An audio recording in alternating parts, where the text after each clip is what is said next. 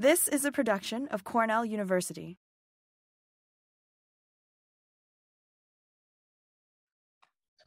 Good afternoon, everybody. Thanks for coming today to help celebrate and learn more about the CAHA program, the Cornell Africa Horticulture Assistantship.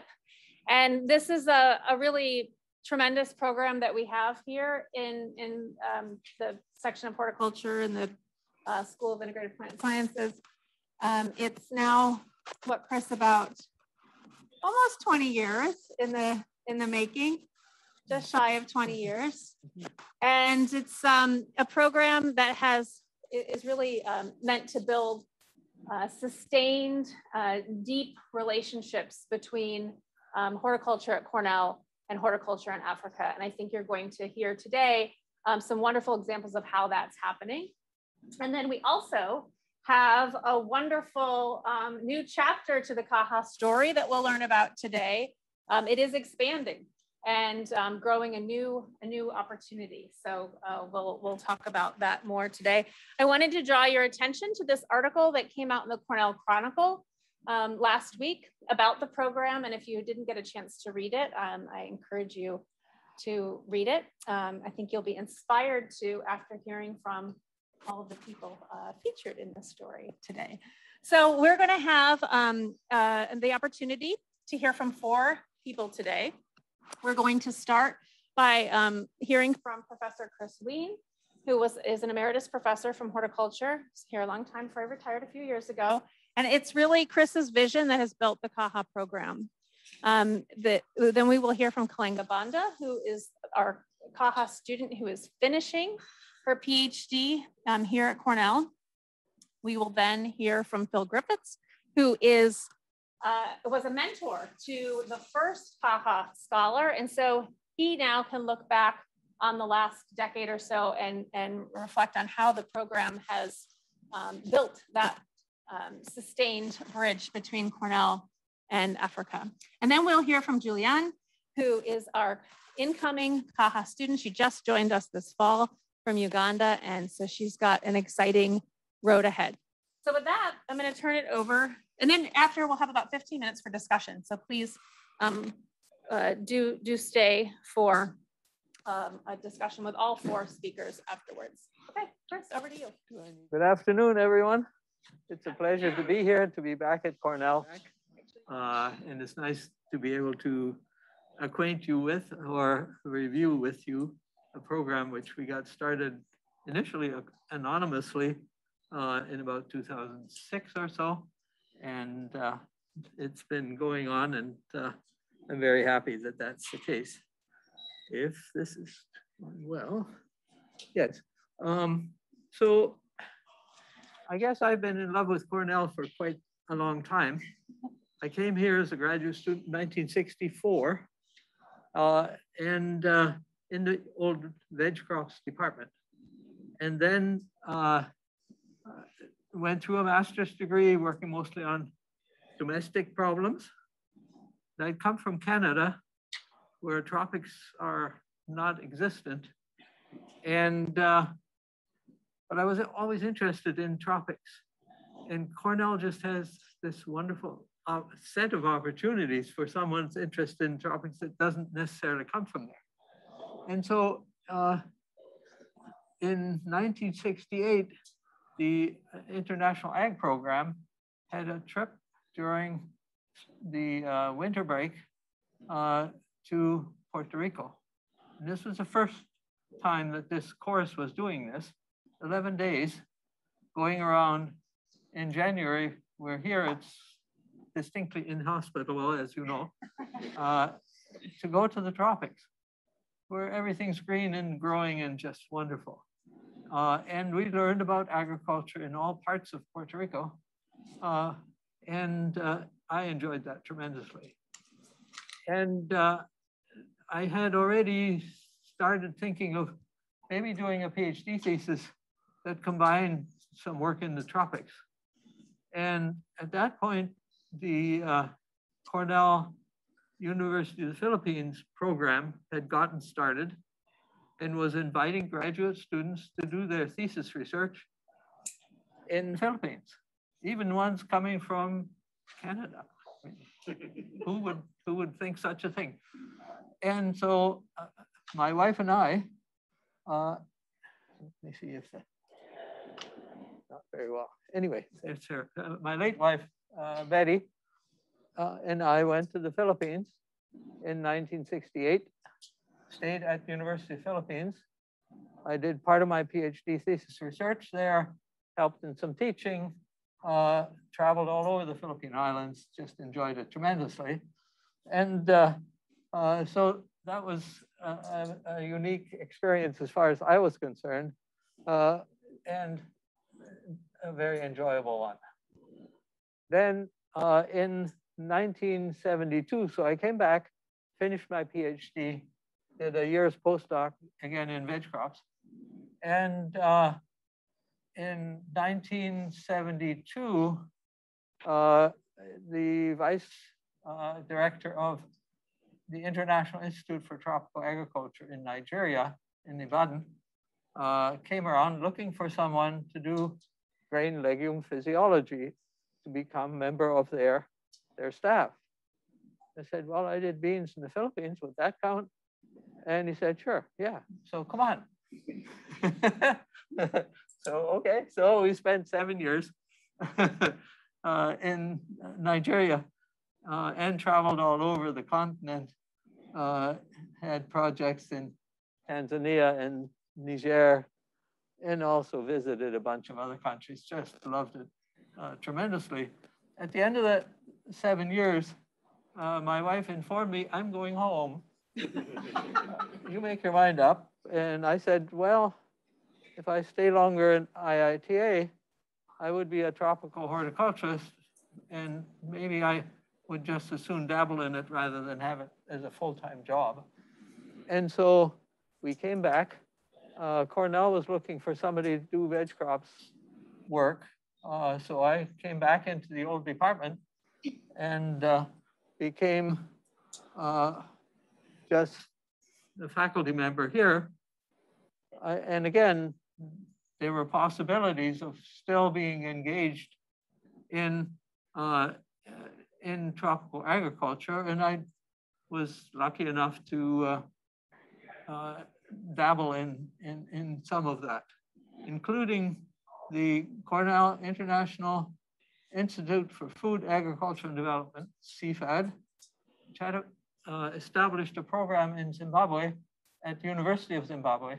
It was somewhat similar to the work that the UPCO program was doing, and smaller scale and not as long-term, but nevertheless interesting.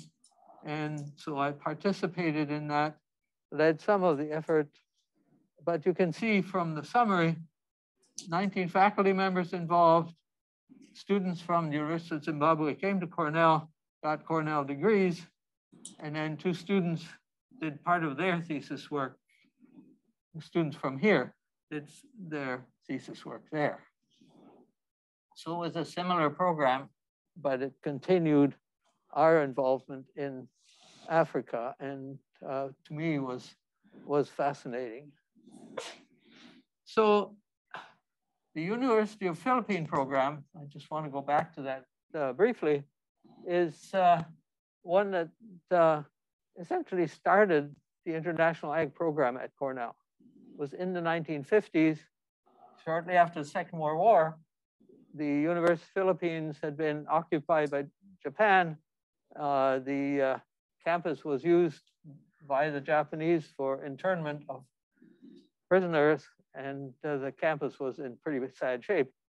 And with some funding from USAID, as well as later on from Rockefeller and Ford Foundations, that program was really quite a long-term program involving many Cornell professors who spent 1 to 2 years in the Philippines teaching, doing research and so on, and then had these graduate students, mostly from Cornell, US, and 1 or 2 strangers like the Canadian I am. So it had quite a profound influence, not only on the University of the Philippines, but also on Cornell's international involvement. So that as a model for this CAHA program was something that I could easily come back to. And essentially what we're trying to do with CAHA is to train African graduate students in horticulture. So taking students from African countries, bringing them here, letting them do their thesis, partly their thesis, but their coursework and so on here, but then sending them back to their home country or to some international institution in Africa where they would do the bulk of their research. Then come back and get a Cornell degree. Then the stipulation is, okay, now that you've done that, you need to devote your time and effort to Africa. The second phase, which we're just starting now, is one which involves, which we hope will involve African Americans, who again have an interest in horticulture, who have an interest in Africa, and who would be willing to take part in a program such as this. So they would have a thesis advisor here, but then link up with an institution in whatever country it might be in sub-Saharan Africa, but then finish up here, and hopefully we can twist their arm to then go back and devote at least part of their career to African horticulture. So that's just getting started. The recruitment of students like that may be a problem. I've been asking around people that are experienced in this area and said, might be hard to find students that want, African-American students that want to do horticulture. What's horticulture? It doesn't pay anything. It's not very glamorous. So we may have a problem finding those particular students that would be suited for this program, but we'll see. Then lastly, okay, Canadian, come here, really didn't have any money, and now you're doing all this. Where does it come from? Well, it's mostly investment. I'm not an investor. I know nothing about stock market, but my late wife, Betty, played in the stock market initially. And then she got involved with MetLife, who said, no, don't do it this way, do it that way, and so on and so forth. So she was the primary influence. Victor Dillard, who many of you know, was our financial advisor and has been and still is, and he's been really key to that effort as well. So there you have it. Okay, while we're transitioning to hear from Kalenga, maybe I'll just mention that the deadline for the new CAHA program is 10 days away. So there's still time to apply, and all the information is on the website. Hello, thank you so much for this opportunity. My name is Kalenga Banda. I am the outgoing CAHA recipient, and I'm doing research in sweet potato storage with Chris Watkins. Before I go into the slides to share a bit of what my research has been about, I would just want to talk about my background with CAHA, how my experience has been. So I was just coming out of a master's program at Stellenbosch University, and I joined the University of Zambia, and I was looking for opportunities to get into grad school. And I had my eye on two universities, UC Davis and Cornell. So as I was searching around for opportunities in Cornell, I came across CAHA, and for me, that was it. I just felt that this was for me, and I went for it. So this program suited me, especially because having come out of a master's program, I worked on pomegranate research, and there was no pomegranate in Zambia. So I was feeling kind of disconnected how am I going to contribute to my country? And so I wanted to do research that was going to be able to solve problems in my country. And so CAHA provided an opportunity for me to do research that could be able to benefit farmers in Zambia. And I picked on sweet potato because it's our staple crop is maize, and everyone is doing research on maize, corn. And so I wanted to do something different, and I knew that there was a problem with storage of root crops, and root crops was is an important staple, especially when there's a crop failure in maize. People usually will move on to root crops. So then I ventured into this research, but life happened, and when I came into Cornell, we were not able to fully do what we planned. COVID came in and a few other personal challenges came in. So most of my research was done here in Cornell, and we looked at some of the areas that US farmers, to address some of the challenges that US sweet potato farmers had. But we also had one study that we did in Zambia. So I'll share that at the very end, and also share how I plan to build on from that particular study. So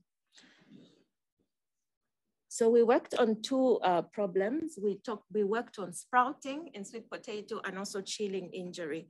And so we, following on from the successful application of ethylene in sweet potato storage,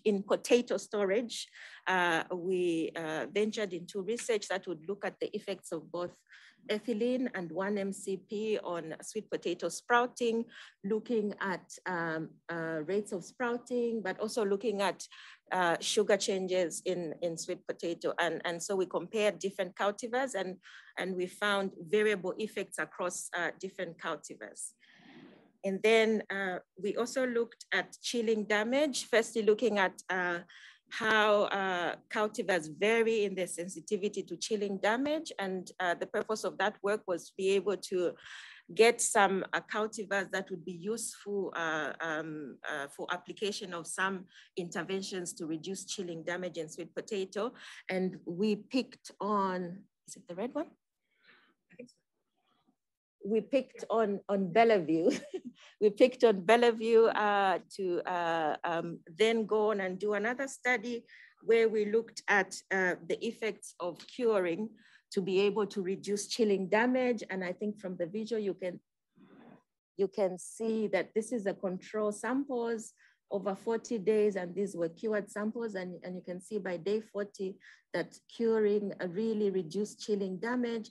And not only that, it did reduce hydrogen peroxide and also lipid peroxidation. So we found it as a very useful pre-harvest treatment to use to reduce chilling damage. And then this is the part, this slide is about some of the work that I did in Zambia. So this was done in 2018. And this was a study that was done to assess some of the challenges that sweet potato farmers have. And this is me and the team up there that went up to northwestern and central Zambia. And we did a survey where we interviewed farmers looking at some of their storage practices, some of the cultural practices, and some of the losses and causes of losses that were associated with those practices.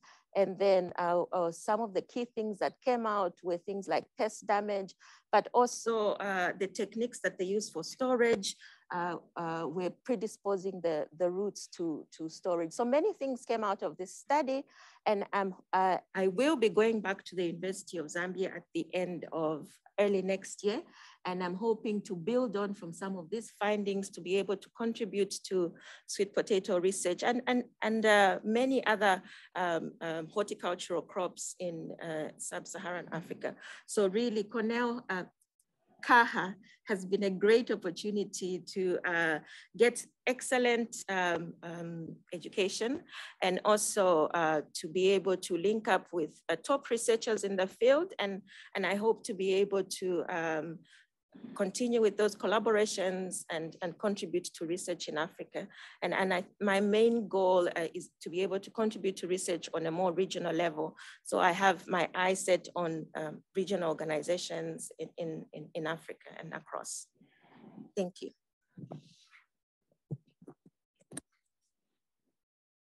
So Sarah mentioned, I was the advisor of the first CAHA student, Charles Masonga.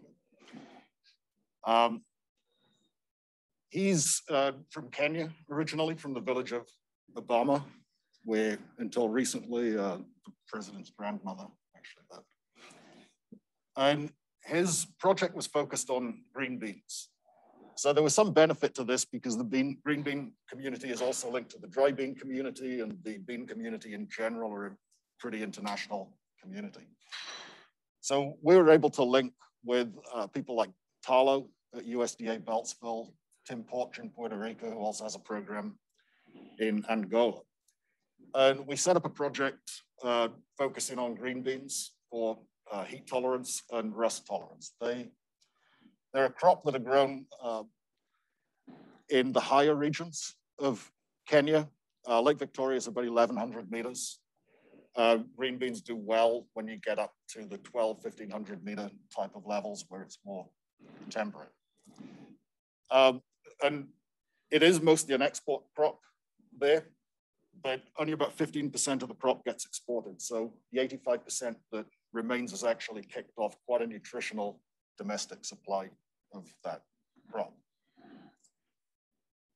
So we worked together from 2006 to 2010. But what was interesting is, you know, we traveled a lot around Eastern Africa together on 3 or 4 visits. So we started looking at a lot of other horticultural crops. And I work with brassica vegetables. And probably this image right here is the visit we made back in 2008, where we started looking at a lot of the leafy brassicas in Africa. Sukuma wiki is to push the weak, it's African kale. And interestingly, this was the point, I think, that about 13 or 14 years of work on leafy brassicas has originated from, which now tails into both the African market and the Kenyan market. So Sukuma wiki is very important. It's one of the few nutritious crops. It's very common next to ugali and soybeans as a meal. People go and buy it at the local markets, either as the direct leaves or pre-chopped up, ready to cook. And then it's sold really it's grown all the way around Lake Victoria and sold at sort of trade-in markets where it goes to these local markets oftentimes. So this is a crop we decided to collaborate with when he went back, because when he went back, he worked at ICIPI for a little bit at Beta Point. He also went through a little bit on the Uganda sweet potato project. But he had got together with a friend of his, Dan Niambok, and Dan had previously worked for USAID. So they got together to set up their own company, their own seed company in Western Kenya, realizing that there were huge gaps in the market, especially for horticultural crops. So they've set up Advantage Seed Limited. I was the first signatory in their book for the company that they like to have. So with Charles and Dan setting up this company, this really helped to progress a lot of these efforts.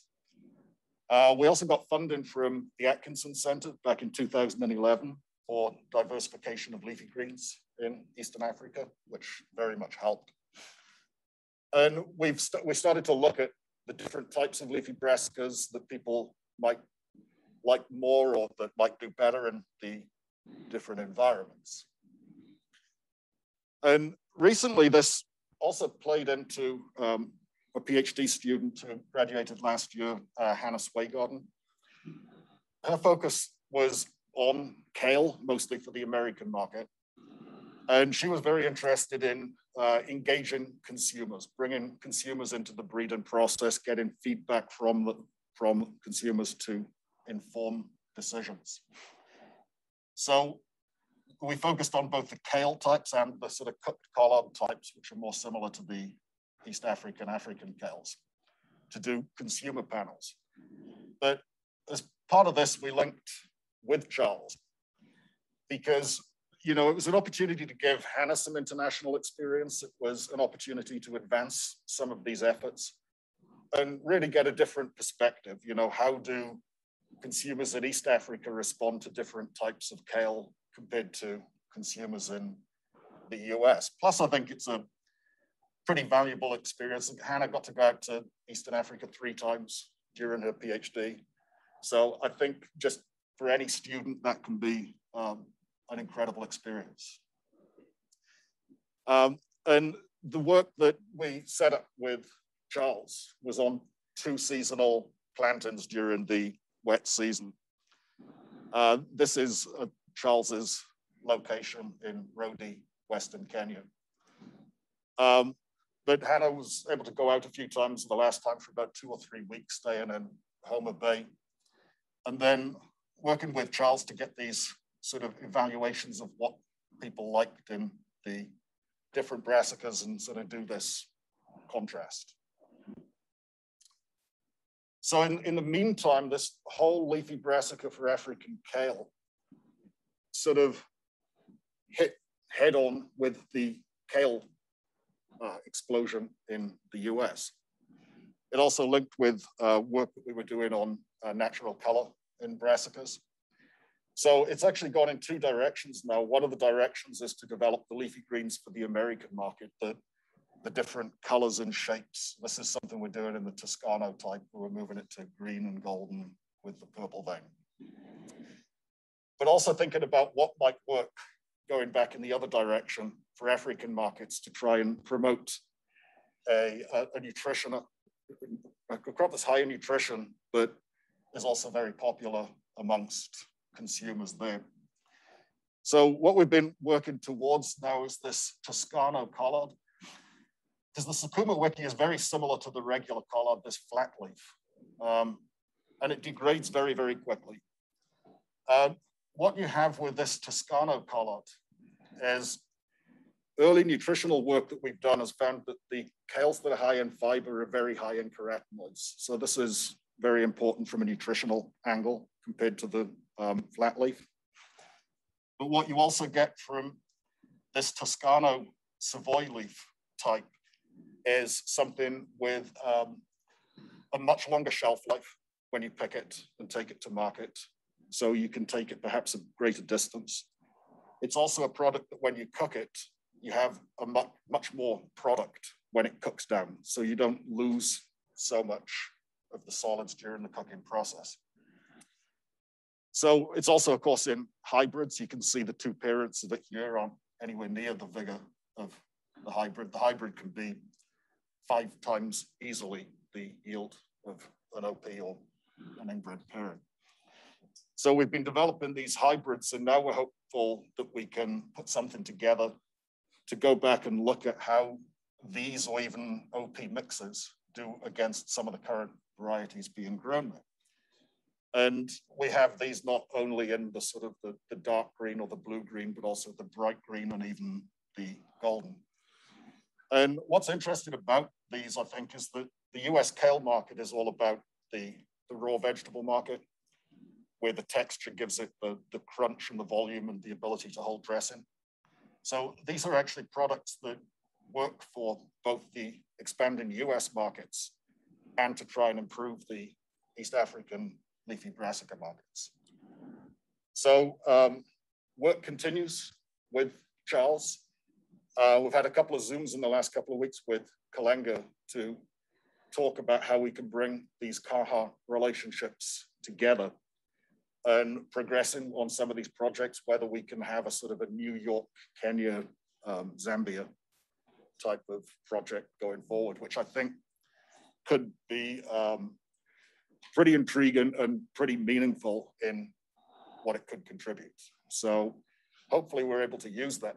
And we all have our different strengths to bring to that. Kalenga is going to be at the University of Zambia. Charles is a little bit of a wheeler and dealer, and he's linked to the corporate side in Western Kenya. And probably I'm the counterpart wheeler and dealer on this side. But we all have different types of positions, but I think they all come together and complement one another. And I think provide a platform to pivot from and do something that could be quite special and quite meaningful. So this is, we did have a chance at one point. We were down in Dar es Salaam and we were going to Nairobi. We got a stopover in Zanzibar. So Stone Town, Zanzibar. If you ever get the chance to be in that region, I absolutely recommend it. But I will pass it on to Julian. Hello, good afternoon, everyone. My name is Julian Atukuri, and I am the incoming or current CAHA fellowship holder. And just before I start, I just want to say thank you to our founder, Professor Chris. I mean, this, for someone from Africa, it might not be so obvious to someone here, but for an African, this is a huge opportunity. And the collaboration between Africa and the US and the research, I think it's really needed, because if you look at the African setting and the food systems and horticulture, there's a lot that needs to be done. So thank you, Prof. Okay, so my research, I'll be looking at mitigating aflatoxin contamination in low resource regions, and I'll be looking at sub-Saharan Africa in particular, and Uganda specifically. Okay, so just a brief introduction. Aflatoxin contamination is a big problem, especially in the developing countries, because the countries have so many challenges that make them prone to aflatoxins in their produce. So basically, aflatoxin is a secondary metabolite that is produced by the fungus Aspergillus, and it contaminates both food and animal feed, and it's still available in the food even after cooking or drying. So it's mostly produced by two fungi strains, that is Aspergillus flavus and parasiticus, but can also be produced by other strains, though these are the most strains that produce aflatoxin. So it's basically very highly toxic. If you look at comparing it to other mycotoxins like ochratoxins and fumonisins, this aflatoxin is more prevalent and it's generally more toxic. So climatic conditions favor fungal growth. So if you look at subtropical and tropical regions, these high temperatures and drought conditions make the fungus to produce more aflatoxins. So you find that in addition to the problems that the continent is facing, together with the climate, they both make aflatoxin contamination a big problem in Africa. So the big problem is that there's significant amounts of aflatoxins in produce from sub-Saharan Africa. And contamination occurs throughout the value chain, right from the field, pre-harvest, at harvest, during storage, and also post-harvest. So you find that contamination can occur anywhere along the food value chain, which is a bit challenging. And then the other thing is that though aflatoxins are available in so many products, so you can have the kind maize, soy, all these products, sorghum and all that, the most susceptible products are maize and groundnuts. So this is very important, because if you look at African food systems, most African diets are plant-based. And then you find that people consume maize mostly as a carbohydrate source, and then groundnut as the protein source. And then these two are very susceptible. So you find people consume these products very often. There's very little food options. So people consume a lot of maize and groundnuts, which are susceptible to contamination. And then you find that people are taking in these aflatoxins. So additionally, there's poor regulation and monitoring. Low resource regions, not only in sub-Saharan Africa, but other areas such as India, this is a very big problem. If you compare to the developing countries, where monitoring is is done as a regular system, it's very lacking, actually almost not evident, basically in low resource regions. So this is a very big problem because we find that at international markets, aflatoxin contamination exceeds international limits. So in the US, the limit is 20 parts per billion, but Europe has a more strict market, and the international limit is 4 parts per billion. So you can imagine how hard it is for an African farmer to get into international markets. Okay, so the other thing is that we have very poor practices, right from pre-harvest, post-harvest, and also during storage. Additionally, we have transportation and marketing systems, which are a bit, poor and a bit lacking. So this all together contributes to the problem. Now, aflatoxins basically impact health, but exposure can be either acute or chronic. Now, the acute is when you're exposed to very high amounts of aflatoxins, and this usually causes hepatic necrosis or mortality. So there's an incident in 2004 in Kenya where more than 100 people actually died from consuming maize that was contaminated with aflatoxin. So we can see how serious the problem is. But then the other thing is chronic exposure. This one, you're exposed to low amounts of aflatoxins, but over a longer period of time. So this leads to its stunting, especially in children, suppresses the immunity, and also liver cancer. And in Africa, this is the biggest problem because people consume these foods that have contaminated aflatoxins and over a longer period of time. So we find that the chronic exposure is the big problem at the moment. So the other thing is economic losses. Like I mentioned earlier, farmers rather, produce from these regions they do not meet the international standards. So we find the products they're rejected when they reach international markets. Now, the other thing is when these products are rejected from the international markets, they find their way back into the local markets. Now, what happens is these aflatoxin contaminated produce are further processed into things like peanut butter or powder or paste or whatever, and then they're sold to consumers. Now, aflatoxins are tasteless, they're odorless, you cannot see them. So people consume there's basically concentration of aflatoxin in products, which is a big problem. So my research question is, how can you effectively mitigate aflatoxin contamination in low resource regions? And for this research, I'll be specifically looking at Uganda. Now, this is important because one, we want to protect consumer health, and then we want to improve competitiveness of the crop itself.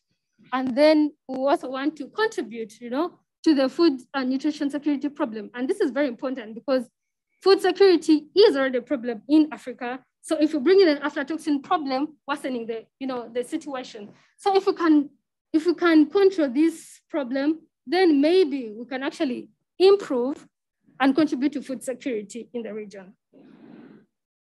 Okay, so what we're proposing to do is to improve soil health. So studies have shown that the fungus, Aspergillus fungus, tends to produce more aflatoxins in stress conditions.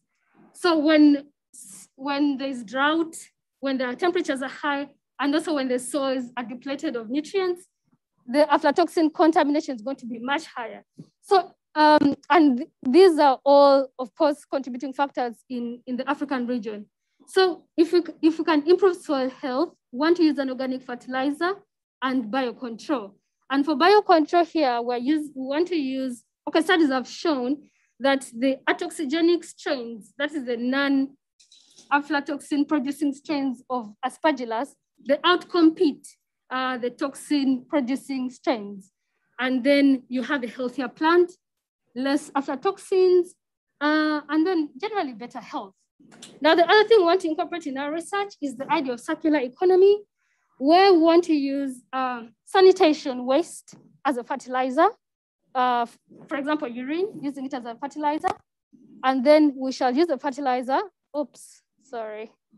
we use a fertilizer to make food for food production, and then use food and market waste to make, to reuse the food and market waste to make products such as fertilizer and biochar. And these can again be used to make more food. And then you have, basically I want to incorporate the idea of reusing and recycling products or waste so that you have, you know, an environmentally friendly system.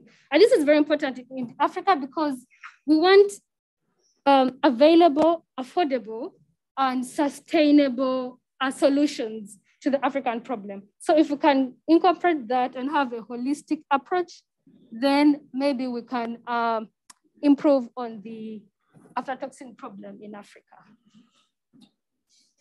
Thank you so much. Thank you. So we have a few minutes to have a Q&A. So I'm going to ask all the speakers to just flip their chair around so we can all have a conversation here. And yeah, go ahead and ask your questions. I have a question for you, Greg. You can just repeat it. My question is, did you work in Africa before Charles was your student? Or was it the CAHA that really got that whole effort started? No, I've been to Africa a couple of times. One of my friends went and one was Northern Africa. It's a great camp. But that's definitely what kicked off all of this. And if you could put that right up next to your mask, I think that, yeah, there we go. So my question is for Julian, the last speaker.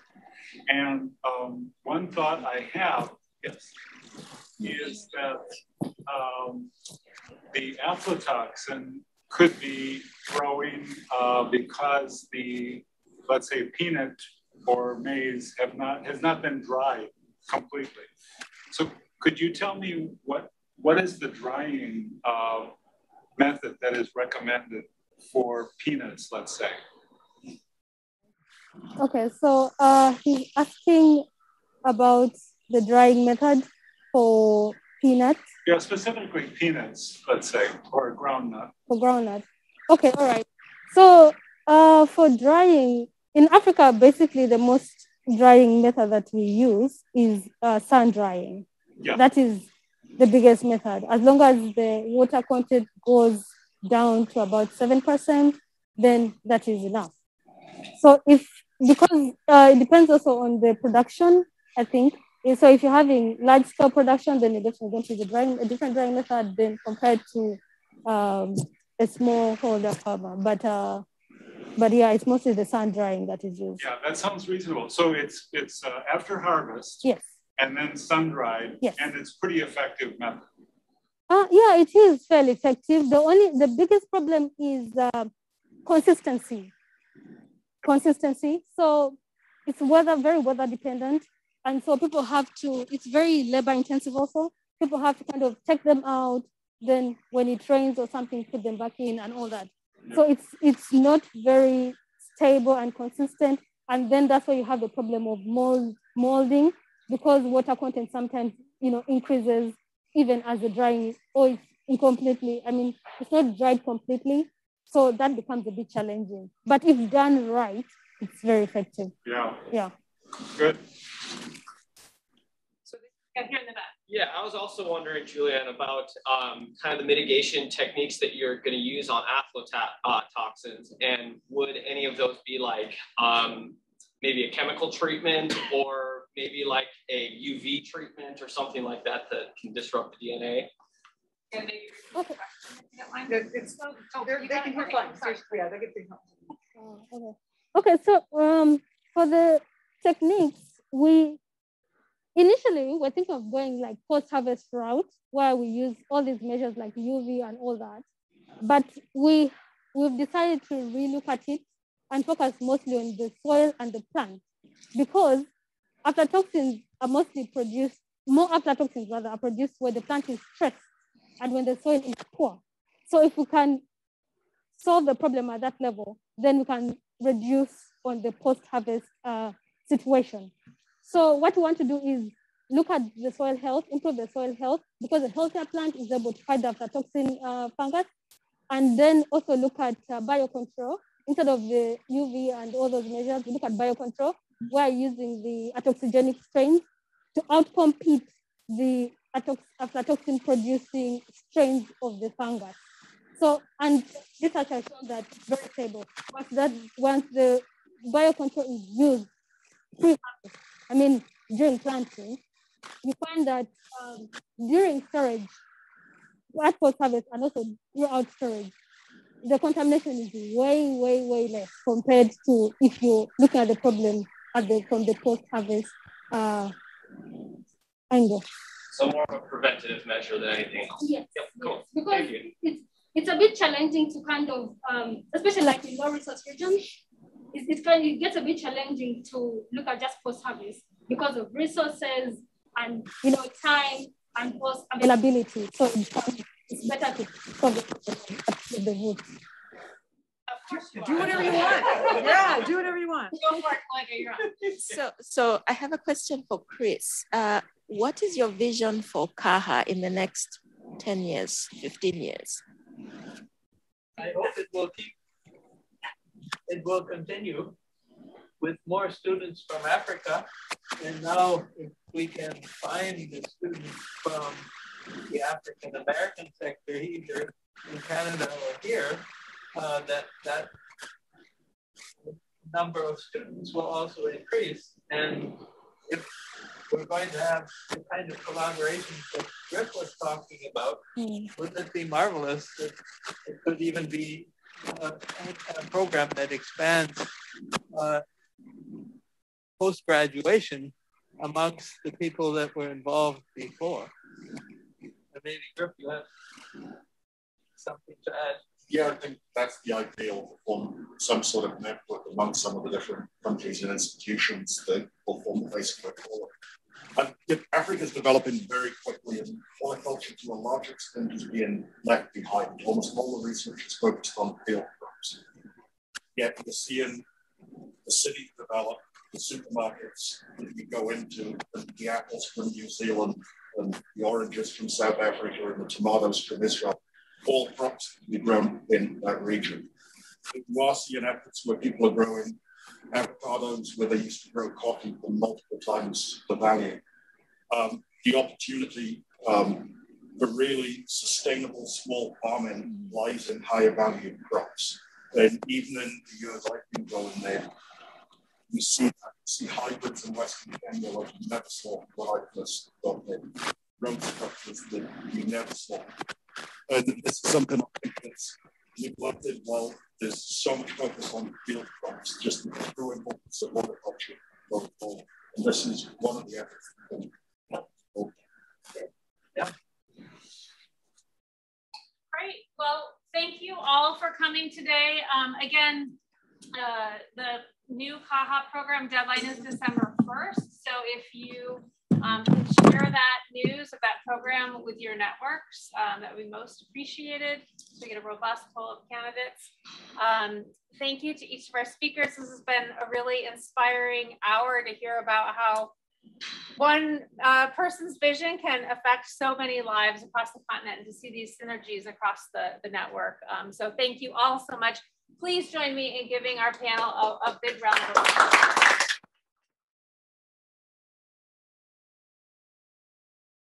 This has been a production of Cornell University, on the web at cornell.edu.